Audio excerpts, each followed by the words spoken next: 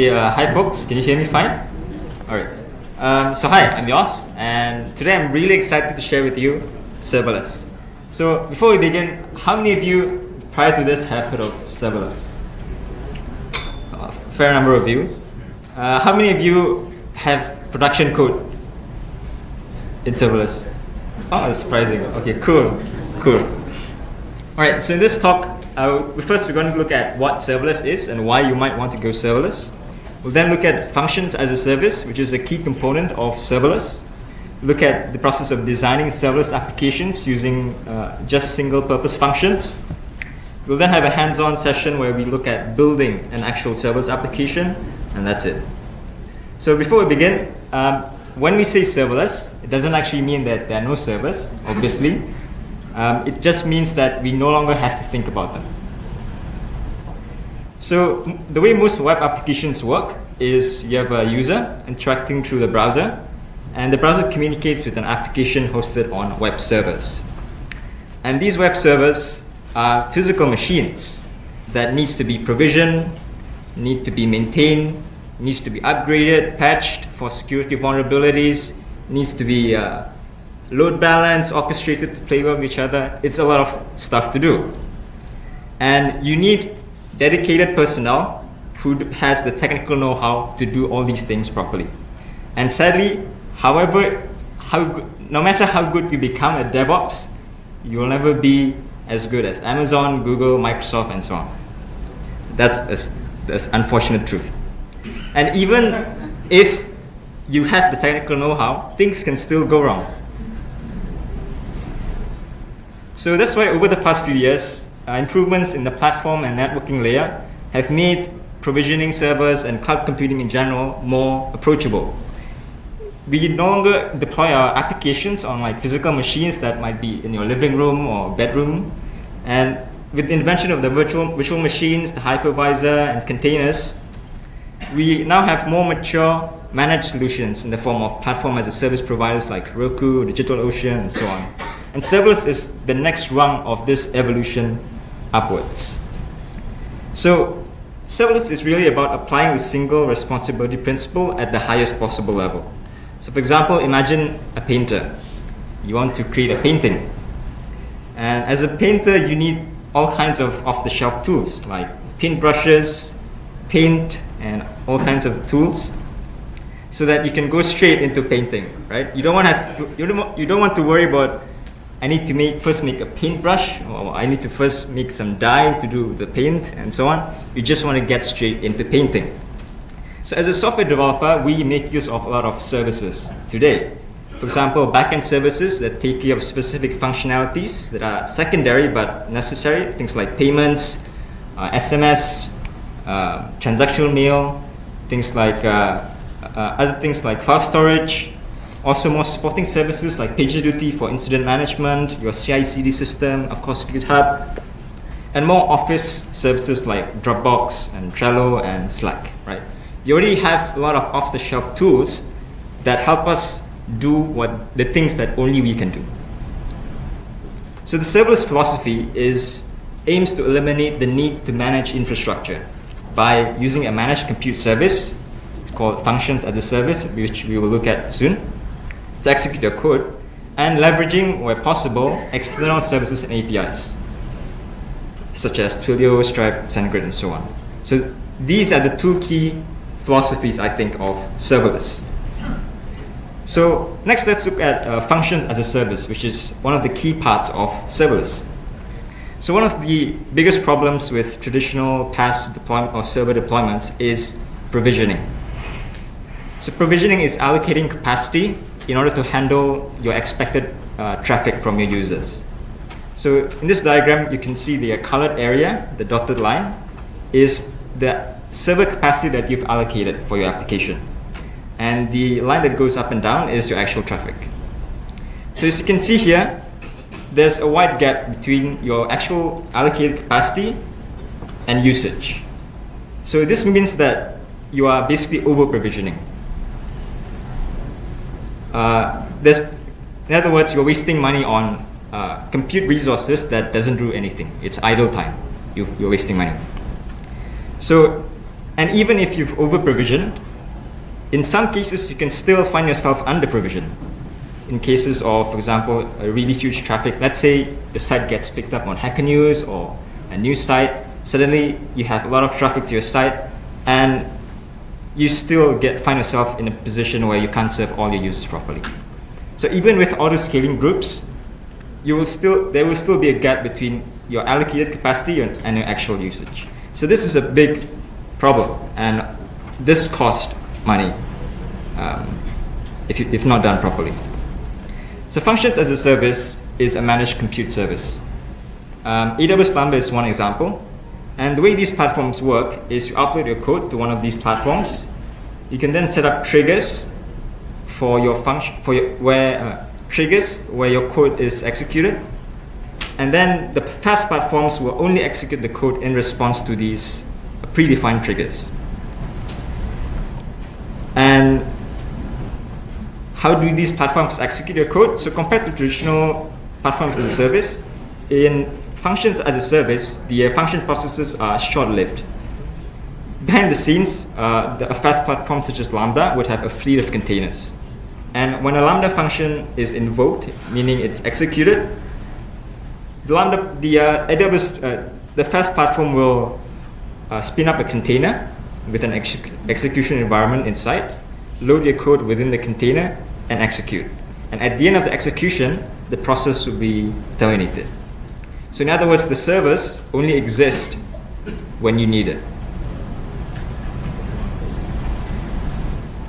So before we continue, let's just briefly look at 3 building blocks of functions as a service. So first we have events. Events triggers functions, and functions communicate with some resources. So let's start with functions. A function is a piece of code on the cloud. It has a single purpose. When you create a function, you should try to use the single responsive principle. So it does something granular, like creating a new blog post, or sending a welcome email to a newly registered user, and so on. So this is an example of a Node.js function on AWS Lambda. So as you can see, it's a function called myFunction with a few inputs. So in this case, the function takes in some attributes from the input event, adds them up, and returns the result in a callback function. So this is a very simple function. So events are things that can trigger functions. So this can be anything happening in your infrastructure. Examples would be an HTTP request. Let's say a user visits a particular route in your application, then that could invoke one function. So for example, let's say you have a RESTful API, you have many routes, and each route could trigger a Lambda function that's just in charge of that particular functionality. And other events could be database events, scheduled events, and so on. So if you're using AWS and Lambda, these are the events that you can use to trigger the execution of your functions. For example, for most APIs, that would be HTTP using API Gateway. You have DynamoDB, which is a NoSQL database. For example, let's say if a new user, you want to send them an email when you have a new user, then you can configure your Lambda to be triggered whenever a new row is inserted to a DynamoDB table. And there are a couple of other services that Lambda can connect to. So finally, resources are supporting cloud services. So functions themselves, as we see earlier, are stateless. Anything that happens within the function that you don't return at the end is lost, basically. So in order to persist state, within a function you will need to communicate with other cloud services like a DynamoDB table or a file storage service in order to save user data, application data, and other kinds of state. So this can be NoSQL databases, REST APIs, and so on. So in summary, events triggers functions which communicate with resources. So what are nice things about building on top of functions as a service instead of like a traditional deployed application? Well, first you get scalability and high availability baked in. The fast platform will invoke as many functions as you need when you need it. So for example, if at a given period of time you have 1,000 requests per second, then the fast platform will invoke that many function processes at that period of time. If in the next minute you only need 5 requests per second, then you only pay for that 5 requests. And there's no over-provisioning, over-allocation, there's no idle time. If you remember the traffic graph, your actual compute usage will actually match exactly the traffic that are incoming. So you don't need to capacity plan, you don't need to load balance, you don't need to provision servers, allocate capacity, none of this stuff. So this leads to less ops. Doesn't mean there are no ops, but there's less ops. You can focus more on other parts of your operations management. And it's low cost because you only build by actual execution time. You're not paying for idle time. So here are some numbers. So for example, with Lambda, if you allocated 120 megabytes of memory to a function, executed it 30 million times a month, and it ran for 200 milliseconds each time, you pay less than $6 a month. And you also don't have to think about servers. So that's cool. What are not so nice things about function as a service? Well, the problem is you have distributed systems. For example, debugging and monitoring is a bit harder. So for example, you can't SSH to an instance. So you need to have confidence in your monitoring. You need to have thorough logging, and so on. Integration testing is also pretty hard. So for example, let's say you rely on Stripe for payments, for example. How do you test? You can't reproduce other external services locally in your machine. You either have to mock service calls locally, or you have to test with a staging or staging environment. And you also have limited customization and control. With functions as a service, you don't have control over your execution environment. You can configure the memory to some degree. You have limited disk space, and you have limited timeouts. So for example, so this is a list of things that are limiting in AWS Lambda. Your functions can't execute for more than 5 minutes, for example. So it's not suitable for long-running tasks. Your functions only have 500 megabytes of scratch space. So you can't process huge video files in your functions, for example. So next, let's look at how we could design serverless applications using this idea of functions, events, and resources.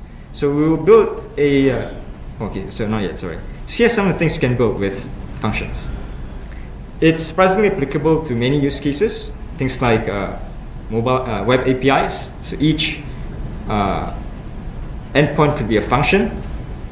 You can also do things like asset processing, as we will see soon, webhooks, and so on. I think it is applicable to a large majority of use cases. So here's an example of a backend using Lambda functions. So you have an API gateway, which has many routes, and each route would go to a specific Lambda function. And behind the scenes, each Lambda function would communicate with different resources, either a file storage system, a NoSQL database, and so on, or could be other Lambdas as well. You can also use this for migrating legacy applications. So for example, you can imagine that we have a load balancer here that talks to our old legacy application. And for new endpoints, we would go to, it would be implemented in Lambda functions. And gradually, we can migrate each endpoint of the old application to a serverless approach. If you use GraphQL, you can also technically run a GraphQL server as a function. Yeah, something interesting. And so what we're going to look at next is serverless asset processing, in which we listen to many events within our system and react to those events by performing arbitrary logic and do something. So let's look at the process of designing a non-trivial application, an image processing backend. Given an image on the left, we want to analyze this image for a face, if any, and crop the face. So normally in a traditional application, if your load is expected to be high, then normally you provision like a huge instance, huge EC2 instance or something, and most of the time it'll just be sitting idle, and only during peak hours is it fully utilized. So what we're going to build this image pipeline with is a set of AWS services. Again, the philosophy of serverless is to leverage on external services as much as possible and put your custom code within a managed compute service with Lambda. So we use Lambda S3, which is a file storage service. We have DynamoDB, and IDWS recognition is an image recognition API. So how do we do this? We only have functions, really single-purpose functions. How do we make something really complex, such as an image processing pipeline? So in computer science, we have something called divide and conquer, where we have a big problem, and given a big problem, we split it to smaller sub-problems. Then we solve the smaller sub-problems, combine all the solutions, and basically we've solved the biggest problem, right? Likewise, we can take this approach when we're designing serverless applications. So it's kind of similar to the Unix philosophy, where we write small self-contained programs that work well together. So we can decompose our image processing pipeline into a series of steps, and each step could be handled by a function that themselves auto-scale and don't need provisioning. So this is what we are going to build, basically. So you remember the event triggers functions which communicate with resources. The way our image pipeline will work is, given an event, it will trigger a function. The function performs some stateful operation within our infrastructure, which results in an event that triggers the next function in our pipeline. So the first function is downloading the image. So the user provides an image to our backend through HTTP. And that HTTP event triggers a function called download image, which uploads the image to Amazon S3. And once this process is completed, S3 emits an event, which triggers the next function in our pipeline. In this case, the analyze image function. So the analyze image function uses AWS recognition to identify faces in the newly uploaded image in S3. And it then writes the results to DynamoDB, which then emits another event that triggers the next function in our pipeline. So the process image is the one that actually crops the image, and it uploads to S3. And it emits an event, but in this case, we're not using it to trigger anything. And to view the images through an HTTP API, it's as simple as specifying a view image function that is triggered by an HTTP event that pulls the results from our DynamoDB table and S3 so that users can view the images. So as a result, what we get is an event-driven pipeline that has less ops, is scalable, so each function is automatically scaled and provisioned. Leads to faster development. You don't have to think about servers. It's horizontally scalable because, again, you don't have to worry about capacity or allocating, provisioning, and it's cheap because you only pay for actual usage, not idle time. All right, so finally, we're going to look at some hands-on on how you can go about building serverless applications. So what I recommend you to do is, if you want to build a serverless application, is to use a framework. So one such framework is called the Serverless framework. So this is a CLI that helps you develop, deploy your Lambda functions. Gives you a lot of things out of the box, things like different environments, staging, different environments, automation, a lot of things basically. And it has a very active open source community. You have a lot of plugins for new functionalities and makes things incredibly easy. And importantly, it's platform agnostic, so you can use this for AWS, GCP, IBM OpenWhisk, Azure, and so on. And you only have to learn it once, basically. So let me just go straight to the hands-on.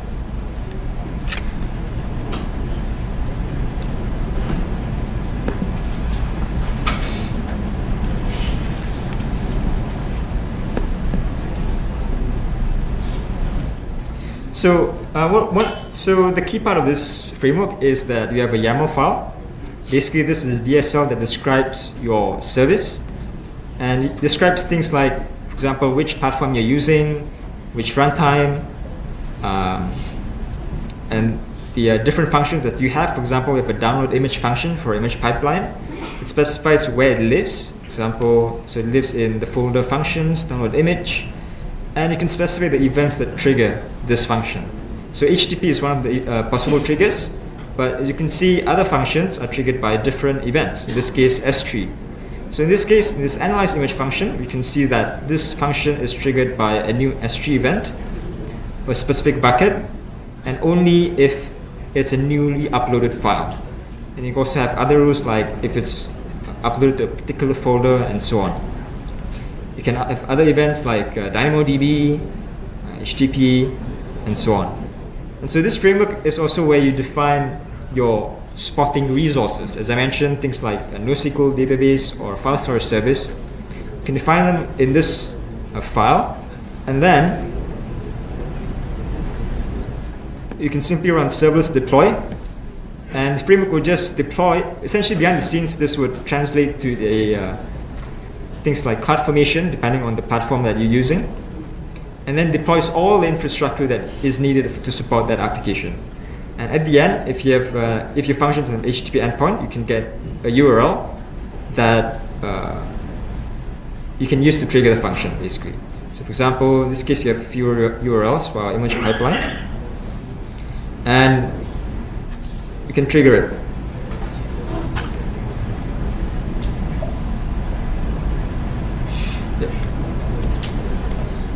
So in terms of the functions themselves are fairly straightforward. So in this, for example, this is the view image function. First, you have an event, which is the input, and in this case, we're calling the DynamoDB get API to pull the item from our table, and then we return the response back to the client.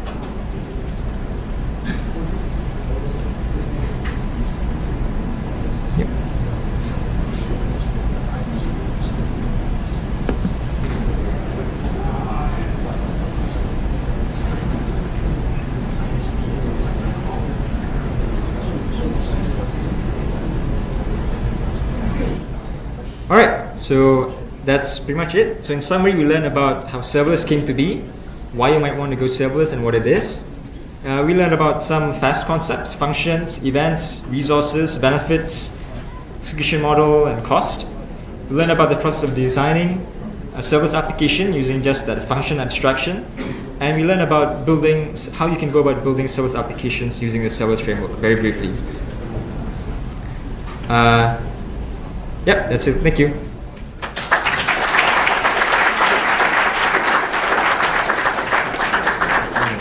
Okay, sorry, I forgot.